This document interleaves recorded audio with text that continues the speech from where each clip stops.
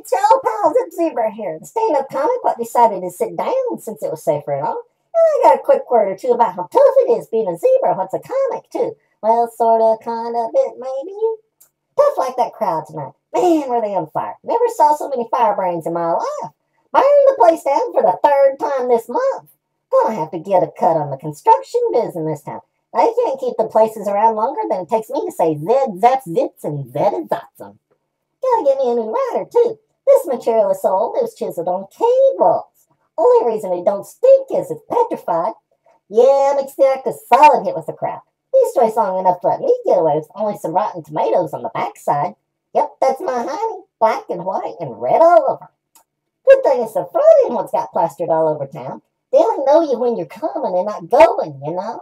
Safety first, I always say. Of course, that's usually after Zero takes another whack at jumping off cliffs and screaming, woo! No, can't say that word. Gotta keep a clean act and ran out of soap just last week, too. Not that I really miss it. Zebras don't need it much. Dirt comes along and you just get a few more stripes. Of course, some stripes ain't no good. Take Zelda, please. Girl's gone and gotten herself posted on every gum wrapper and every cheap discount store out there. Just 'cause she got herself some of that fancy body paint and went neon on her. Now, what's a neon pink and green zebra good for, I ask you? The only place you could hide would be a watermelon patch what's gone disco. I played a disco ball, or hall, or someplace what had a disco ball. Leastways it was shiny and was sort of round, kind of a bit maybe. Yeah, and that place came alive, too. Never found out what those styling homies wanted with those chains till then. And boy, getting loose of that place would have done Harry Houdini proud. Played there 3 months, or at least till the gold shortage kicked in, and some of my own kicking and button got me named Metal Mouth. Or was that Motor Mouth? Could have been Mush Mouth, or Mushroom Mouth. Nah, that's what Zelda had when she got that neon brain flash in her pan. Am I going too fast for you? Hope not, 'cause it fixes folks up. Had one woman ask if I got named Zip because of my speed. Told her, nope, there were 3 of us in the family. Zip, Zilch, and Zero. But the triple knots were automated and automated. So I'm a solo with a polo, and if you don't get what you see, you don't see what you get either. So don't worry, it's cool. Maybe get a new name for the act. I'd ask the audience for suggestions, but they already got names for it, and I ain't repeating those. Leastways not where nobody can hear them. You know, it's bad when the audience has funnier jokes than you do. Some woman told me last night, you act the samer than a centipede with 49 pairs of too tight shoes.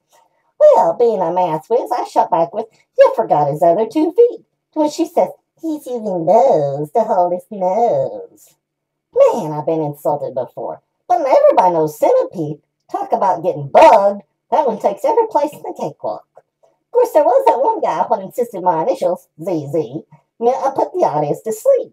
I told him ain't no way they could be throwing all that stuff at me in their sleep. And he says, nah, that's their death spasms. Huh, I thought I was the one what was dying. I'd tried a career in showbiz. I even had a showbiz name cooked up. Was going to be Zip E Zebra and be a regular star. But some coyote beat me out in casting. Then he spent the rest of his career hitting almost as many dead ends as me. When I got stuck with that cheesy gig in the lab testing biz. Don't take no amazing jobs, folks. The Z's ain't worth it. And if the career weren't tough enough, the zebra part is tougher. Being a horse in prison stripes and all, the old light meat, dark meat, light meat, dark meat jokes, they're stale enough to make I like Ike sound fresh. And the haircuts, mohawks are so 80s. And having your best publicity shot be your baby picture in the National Geographic just means it's all downhill. Till you wind up moonlighting for Joe Camel, and you ain't never getting over the hump. So till next time, remember your hiney don't get pelted when your seat's on your seat. And happy Z's, y'all.